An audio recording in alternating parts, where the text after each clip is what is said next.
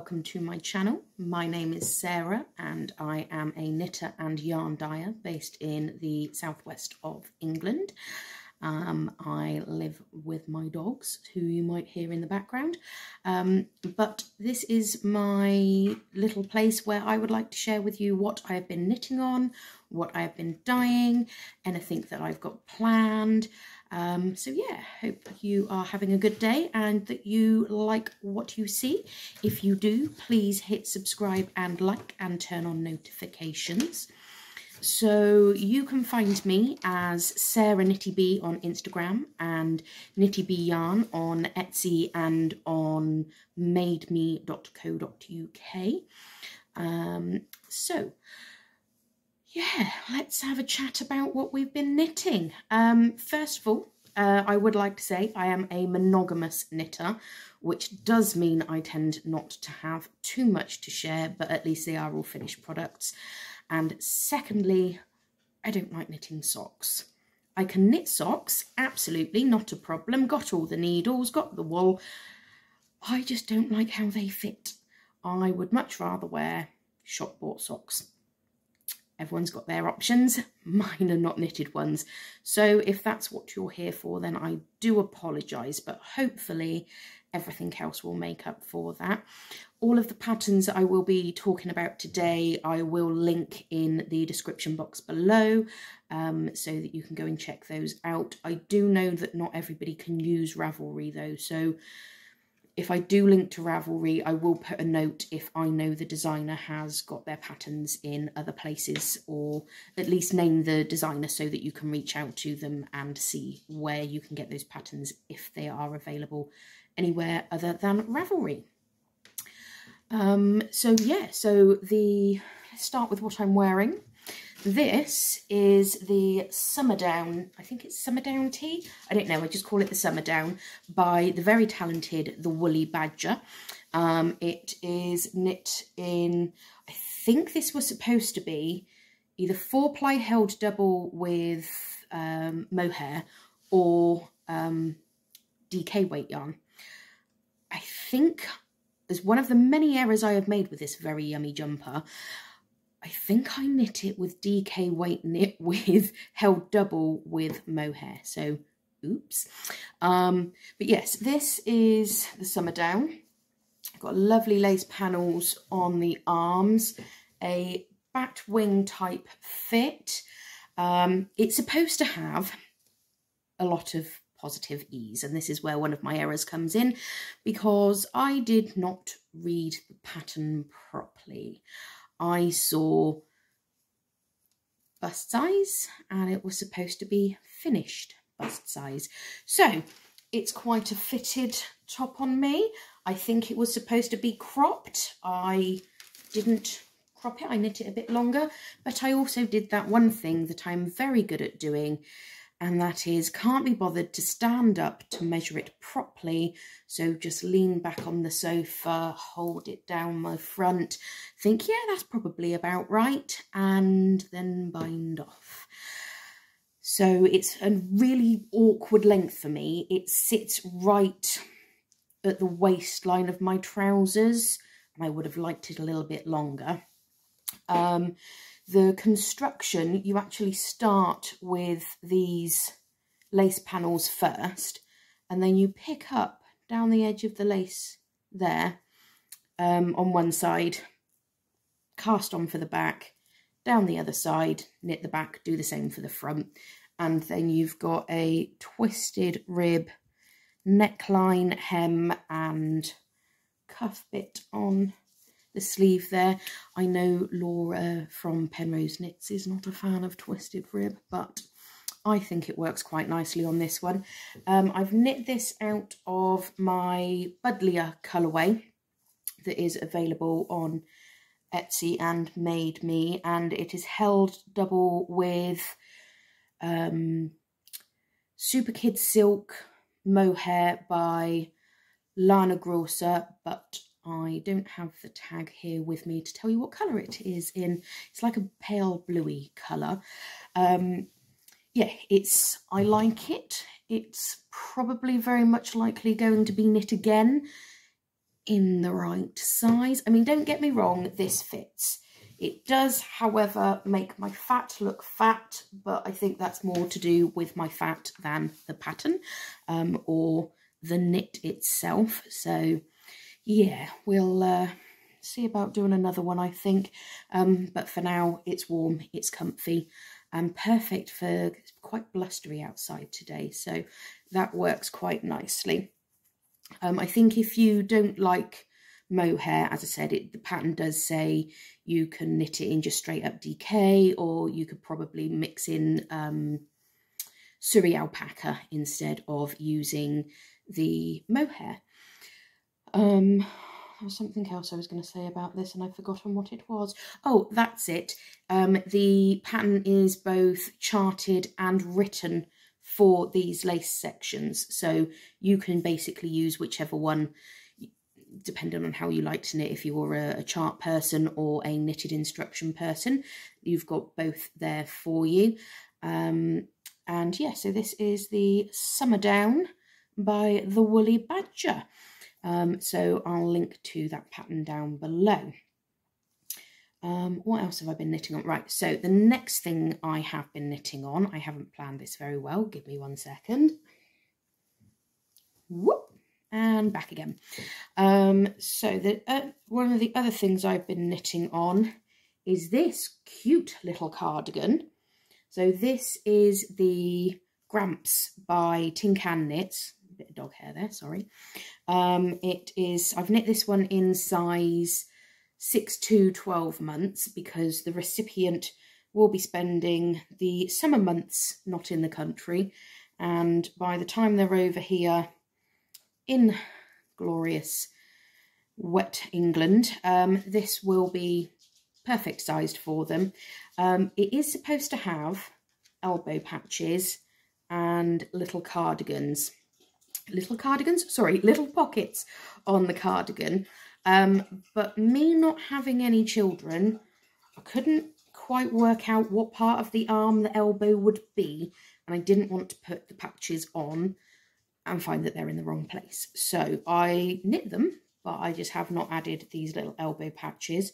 I'll have to see if somebody's got a baby of the right age I can borrow and get them to try it on, and try not to stab them with pins as I stick the elbow patches on. And I'm not going to lie, I was too lazy to knit the pockets.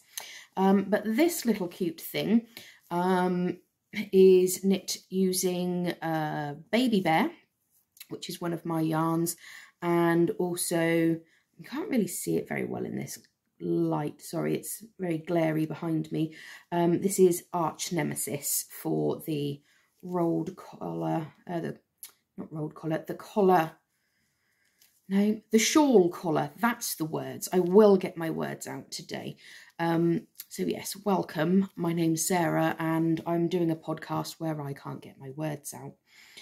So yes, so this is the little Gramps cardie by Tin Can Knits.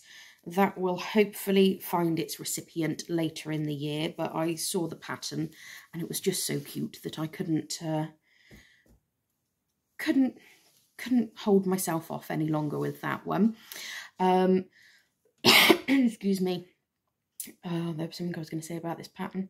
Oh yes, because it's Tin Can Knits, they tend to write their patterns to fit everything from a newborn baby up to probably something like 5XL. So it's a very size inclusive pattern that fits the whole family. So I might later in the year cast one of these on for me, and on that one it will have the elbow patches and pockets because everybody needs pockets. Do love a good pocket. Also from the Tin Can Knits, actually from the same ebook, sorry about that, we've got our the next thing I have done in the last couple of months, and this is where I try to make sure I show it to you the right way round, is the Dogwood blanket. So if you can see that. So this is a really, yeah, it is easy. If you can read charts, you're fine. but unfortunately this one does only come with chart instructions for everything in this pattern once you have got past the pinhole cast on just here. So the first part of the instructions to get this first bit going are written. Everything else is charted. Now it is a fairly simple lace chart, so if you're not a fan of charts, don't be put off by it. I use an app called Knit Companion for putting my patterns in, and usually have it on my lap and just do it all off of there. And you can, with that app, you can do it so that you've got the key below and you've just got that bit of lace chart that you're working on so that you can keep yourself in line with where you are. And because you start with the pinhole cast on, basically this section here, that is the one part of the chart. So you then do that 4 times. So you've done it once, get to your marker, then do it again, get to your marker, repeat it and repeat it. So by the time you're on the 4th one round, you've got it down pat and you don't even need to look at what you're doing. You've practiced it on the first three goes. So this lovely blanket is knit out of Paint Box DK in 100% acrylic. I am not a fan of knitting in acrylic. However, it serves its purpose, and let's face it, babies, for whom this is intended, make a lot of mess, and they need to have something that is, well, they don't, their parents need to have something that is both machine washable and dryable, yet also nice and soft for the baby. I have started knitting a second one of these. Let me just grab that. But this time it's going, well, I've started knitting it out of cotton. So this is Lion Brand cotton in the colourway Sea Spray. And it's the first time I have knit with 100% cotton because the recipient of this blanket will be spending most of their life in Malaysia. So, and I also don't trust their parents not to ruin a hand knit woolen blanket, because whilst wool has brilliant qualities, we know it's cooling when you're hot and helps keep you warm when it's cold, I'm not entirely sure that the baby's going to appreciate it that much. And as I said, don't trust the parents not to ruin it. So I'm struggling with this one because it's cotton. Now, pattern's fine. You know, love the pattern. I need to be getting this worked on. I need to have it done by May. And at time of filming, it is currently the 8th of April. So, you know, it should work up pretty quickly if I can convince myself to work on it. I'm kind of, after I finished the Summerdown, I found myself, I want to knit on something, but I don't know what to knit on. And this cotton, beautiful as it is, doesn't seem to be doing it for me at the moment. So if anybody out there has got any hints, tips or tricks as to what I can use that's perfect for a baby that lives in Malaysia, that has a bit of give in it but can't be ruined and isn't too hot, because acrylic can get a bit hot for, you know, the temperatures they're experiencing, please let me know in the comments below. Hopefully though, I will try and convince myself to work on this one, because it'd be shame not to send it off for when the baby arrives. So yeah, I will force myself to persevere unless I find something else I want to knit on anytime soon. With regards to other things I've just finished up, I set myself a challenge, I don't know why, at the start of the year. I was going to do make 12, and it was going to be hats. No idea why I decided to do hats. It was just They're quick, they're easy, do one a month, jobs are good, and no idea what I'm going to do with 12 hats once I've knit them all. But I am pleased to say that I am actually ahead of myself. So far this year, I have knit 6 hats. 3 of them are for a new pattern that I have just released. And it is called the Maximus Beany. And here it is. It's quite a straightforward, simple beanie. You've got ribbed section at the bottom, mainly stockinette, and then you've got this pearl stripe. You've got 2, one on each side that twist round the hat. It's really customizable. If you like a folded brim, then that's fine. Knit the brim twice as long. If you like more of a slouchy fitting hat, then just knit the body longer before you start working the decreases. And this one is sized from child through to adult large. So this is an adult medium. This one, not much smaller, is the adult small, I think. Or did this one, is this one the adult large? It's either side of this one. And then this little cute thingy is the child size one. So this one should fit sort of a 5 to 12-year-old. There's size for teenager. And then, as I said, up to adult large. So this pattern, as I said, I've just recently released. This is available in as many places as I could think to put it. So it's on Ravelry, it's on my Etsy and mademe.co.uk online stores, and it should also be coming on to lovecrafts.com within the next day or 2 as well. So if Ravelry is not a website that you can use, you should hopefully be able to find that anywhere else that you would like to purchase the pattern. I have been making a start on designing my own patterns. I knit a load of cardigans, just kind of made up the pattern for family members for Christmas. But then I started getting behind and it was taking too long to write it all down, and I just needed to bash out all my Christmas knitting. So I've written down the instructions for one size, gifted all of the cardigans, and now I need to try and work out how to do the grading. Grading's hard. If anybody, again, out there knows how to grade a pattern so that it's size inclusive, please reach out. I don't see the point in putting out a pattern that is not going to be size inclusive.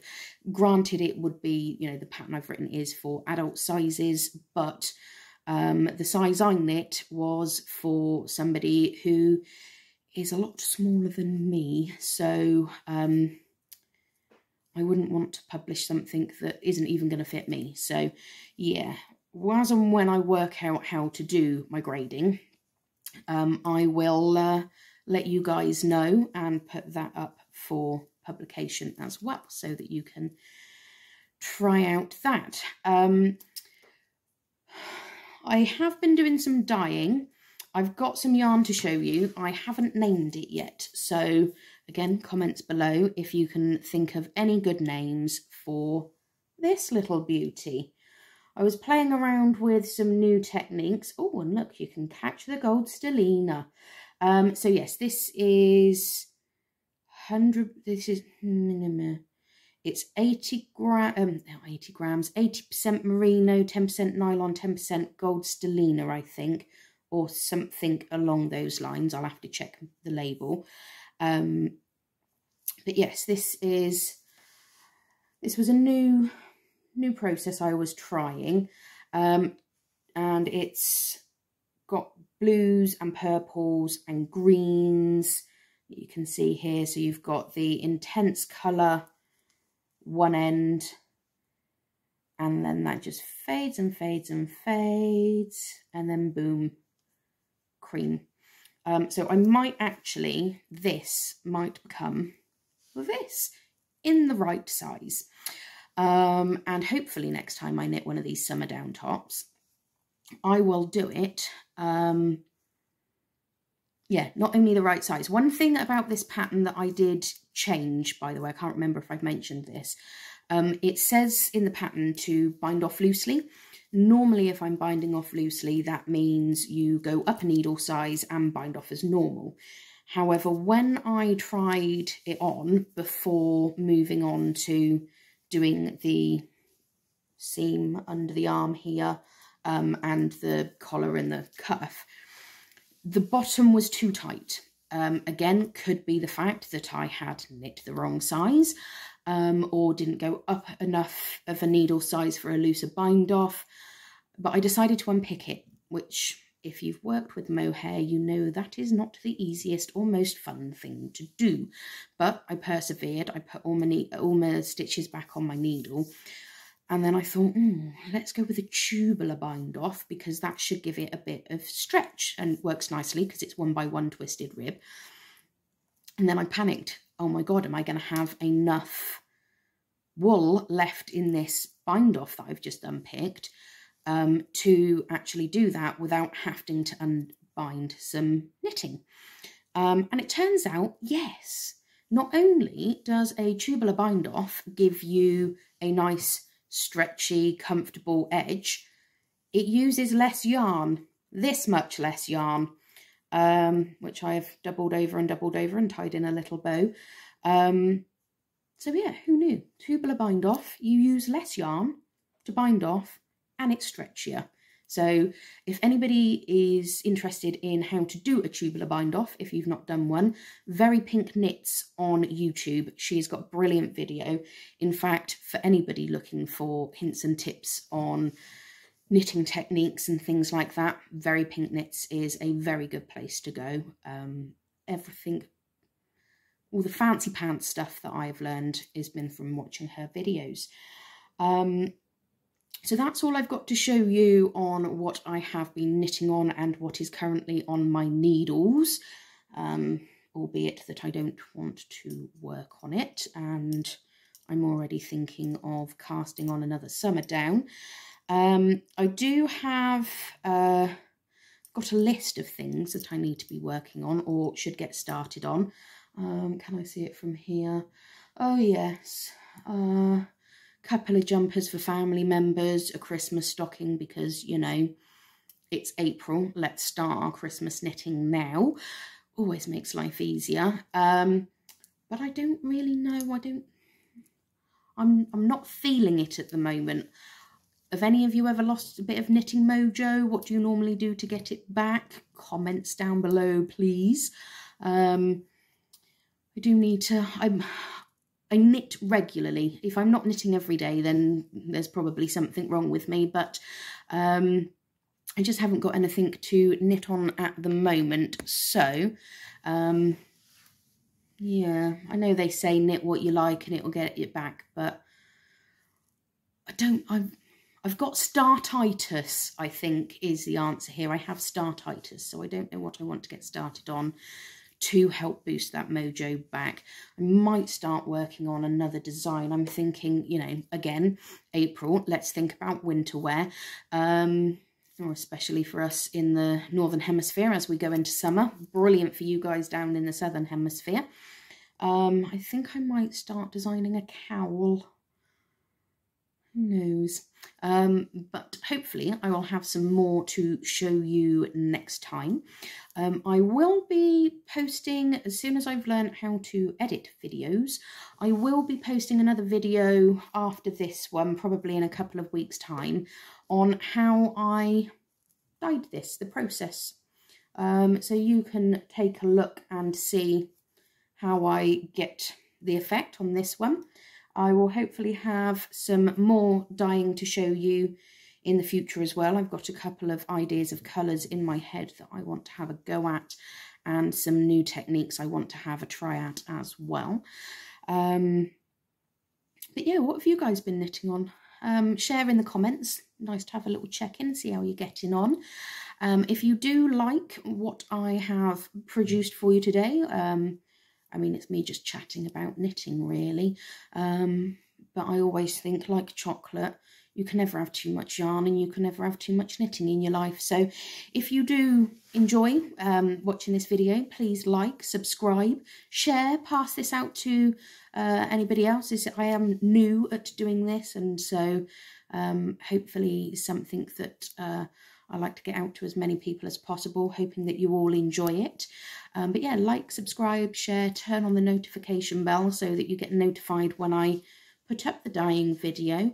And hopefully I will look forward to seeing you soon next month when I podcast, because, you know, monogamous knitter, need time to get all the knitting done. So you guys take care, have a lovely day, and hopefully see you soon. Bye.